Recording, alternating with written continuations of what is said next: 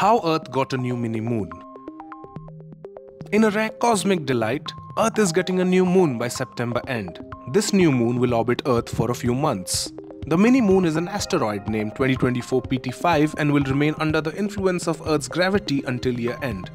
It was spotted by the Asteroid Terrestrial-Impact Last Alert System or ATLAS on August 7 and will make a complete orbit of Earth beginning September 29.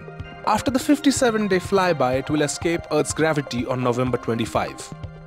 The mini-moon is just 33 feet or 10 meters wide, which makes it hard to spot. While rare, this isn't the first time that Earth will get an extra moon. Earlier, similar mini-moons orbited Earth in 1981 and 2022 with Asteroid 2022 NX1. The mini-moon 2024 PT5 is likely to have come from the Arjuna asteroid belt, which orbits the Sun close to Earth. The asteroid is likely to become a mini-moon twice in future too, in 2025 and 2055.